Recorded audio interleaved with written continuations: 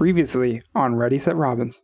It looks great, performs great, and it was a fun time. So I think that'll do it for this time. If you want to see the videos that we're making, it's going to be a fun summer. I hope you guys come along. I hope you subscribe. That'll do it for this video, and we will see you next time.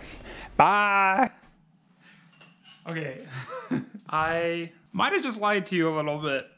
This computer is almost done, but we have one small project to do, and I think you guys can learn a lot of good information, and it has to do with the RGB. So let's reset up the cameras, and I will start digging into this, and we can go fix this and make it the best ever. So let's go.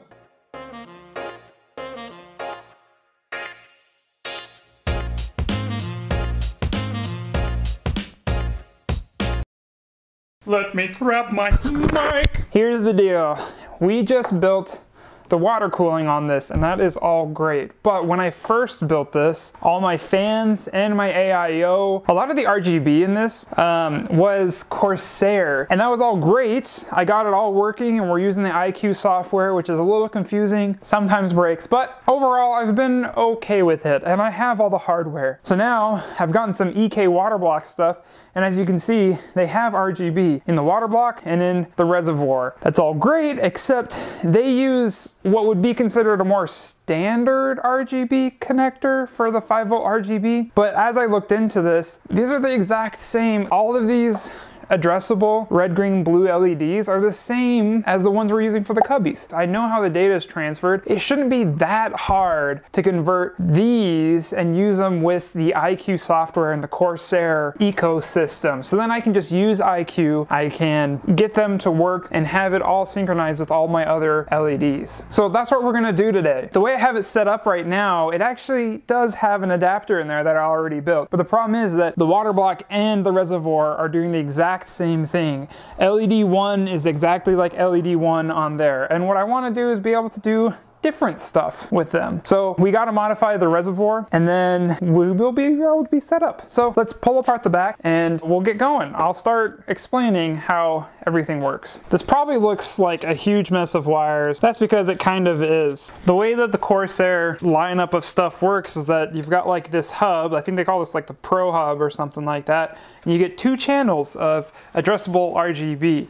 And then you can get a, or maybe they call that the Pro node. Anyway, so you have this 2 channels that are outputting RGB, and then you have these hubs that literally just daisy chain the data to each of the fans that you plug into it. And everyone that's online get all fussy because they're using Molex connectors, which these are very standard. I actually use these type of connectors quite a bit at work. They use these standard connectors rather than the RGB connectors that come on strips already. So I'm actually a big fan of these Molex connectors, and these are just, again, these just supply more power so you can have more strips, more LEDs, and plug them into the same thing. So there's only 2 lines of data coming out, and then you can, you know, power tons of strips, tons of fans all off of this hub powered from, you know, an external power. So let's talk about the standard connector here. So the standard RGB connector typically has 2 pins, nothing, and then 1 other pin.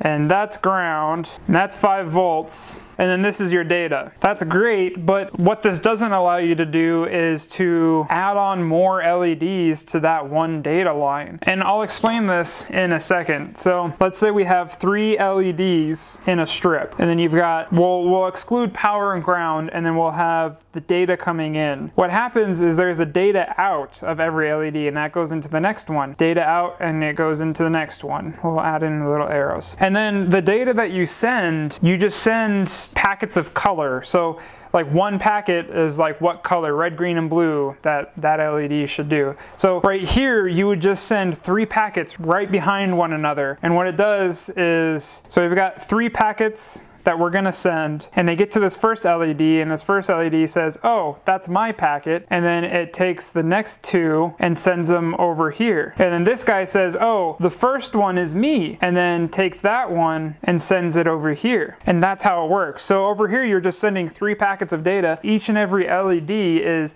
taking the first packet, saying that's me, and passing the rest on. So what happens is at the end of your strip or your fan or whatever, you have one LED that has the output, and with this connector you have to go all the way to the other end of the strip in order to get the data coming back. So all that Corsair has done is they make it so that each item that you plug in to their system is 4 pins.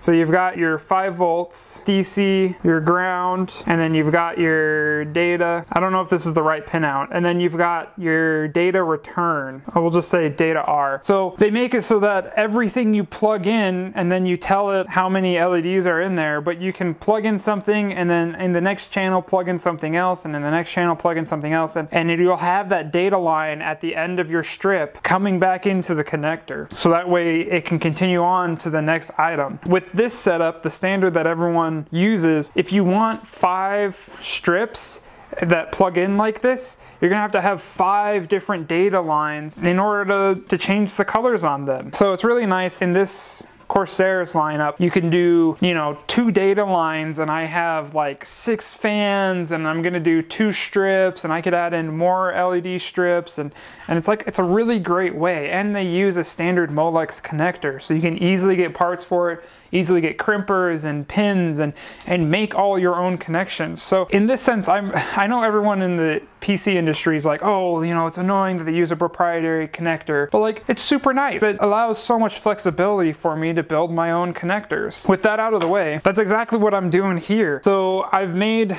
these 2 adapters. Here's the connector for one of them, and here's the connector for the other, and then I've made my own cable. This second hub, RGB hub that I got, it didn't come with their little wire, so I made my own wire out of that. The issue with my EK water block stuff that I got is that it's only 4 pins, and I don't have that data return. So right now I just have the 2 data lines tied, so they're doing the exact same thing, because the 2, my reservoir and my water block, each LED is being the exact same color. What I want to do is we're going to pull out my reservoir, and we're going to modify it and bring the data coming back in, so that way I can continue the chain of data through my reservoir and then into my water block. So let's do that. We got to drain the loop and get the reservoir out. Let's go.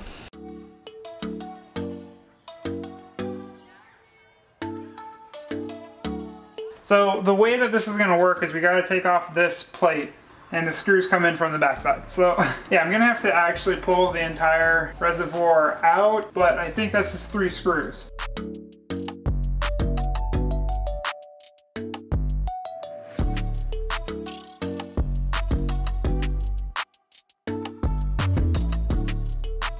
Okay.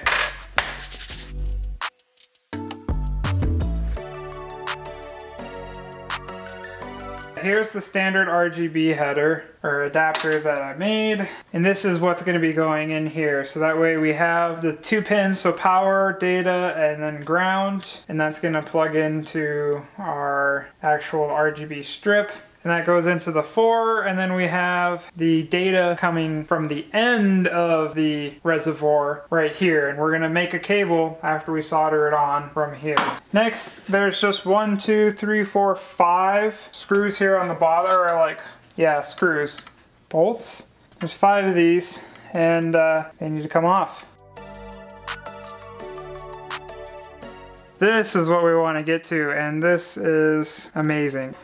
As you might be able to see, there is 3. There's ground, data, and then 5 volts. There's 14 LEDs in here, and all we need to do is right here at the end, we need to connect our data line and then bring it back through. But look, the exact same LEDs that we use on everything else. They just don't care enough to bring this data line back into the connector, so that way you can continue the chain on to other things. So we're gonna bring the data line into this connector, or into my adapter, and make it so that this works with the Corsair stuff. I had some 26 gauge wire, and I'm just doing black because all the others are black, and so I want it to blend in. But looking at how much space there is in here, I think I'm going to use a 30 gauge until I get to the top, which I think is out of frame. So I'm going to use 30 gauge along here, so then it's small enough to fit in between and not get in the way of squeezing the reservoir. Because if you've seen, oh geez, if you've seen some other reviews of this reservoir, this plate you can't remove. You need this plate to squish and make a good seal to actually hold water. So I don't want the wire to interfere with any of that. So we're going to come in here and tin that pad. It's got a little bit of solder on that middle pad, and then I'm only going to strip off a little bit, and I'm going to tack it down like so. I gotta actually get all the sheathing off of it. And then we're going to come in here with our soldering iron and just tack it down. And this is not typically how I'll solder, but I'm trying to give you guys a good angle of actually getting it tacked down. So we've got that tacked in. That was the hard part. We're done. Woo! So you want to get some isopropyl alcohol and actually clean up the flux, or else it can eat away at a bunch of stuff. All of these LEDs are just passing the data on, and they take the first packet for their own color. And all we need to do is just continue that line on. So when we plug in our water block or another strip or something, the data will actually get passed to that. I am tucking it to not the outside, but the inside of each of these LEDs, and then using the pressure, and I'm checking, and this is still flush, so it shouldn't interfere with actually clamping on the reservoir up there, but it should really help hold my new wire coming back. So I'm gonna push this up, and then I'm gonna snip this off, solder it into the 26 gauge wire, because this is what I want to use to actually run up to the hub, because it's a little bit more robust, and we'll go from there. Should be pretty good.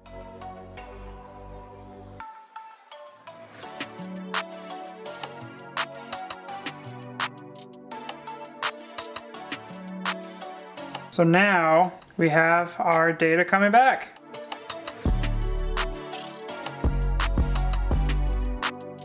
And there we go. Now we have our power and ground and data in, and then the data coming back from the end of the LED strip.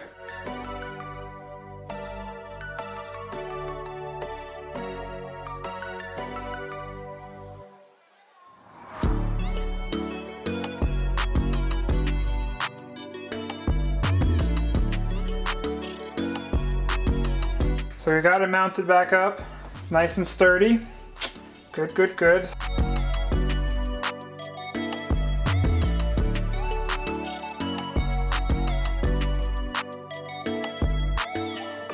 So on this hub, it's all fans, 100% fans. And then on this hub is gonna be my extra stuff. So we're gonna put the reservoir into slot 1. I made this cable, which has power ground and the data. And then right here, you can maybe see, I just tied the two data lines together. So theoretically, anything I plug in after this will just replicate what is on that one. So for this connector that I have into here, I actually just took a female Molex of the same style and then cut it off and had the pins, like, because it's a female connector, but it's male pins coming out. And then I just pushed them into the standard RGBs. Okay, there we go. Now we have our two EK water blocks, standard RGB, into two headers for our Corsair stuff.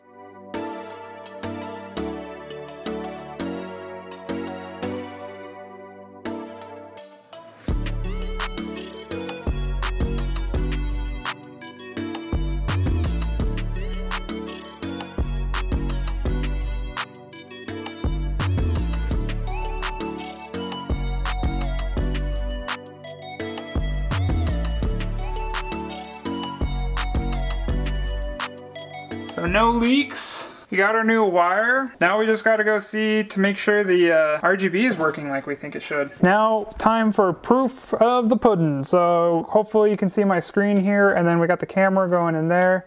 And if we go to the lighting node Pro, so again, channel 1 is all of our fans. And if we go, we can see here's our fans. I got the ML, 6 of them all connected. And as you can probably see in here, like, I have all the fans in the way that they should be. So now if we go to lighting channel 2, this is where things get interesting. So Again, we counted 14 LEDs in there, and looking at all of the hardware that Corsair has right now, the closest thing I could find was a 250 millimeter RGB strip. And we can tell that if we go here to channel 2 and we click off of it.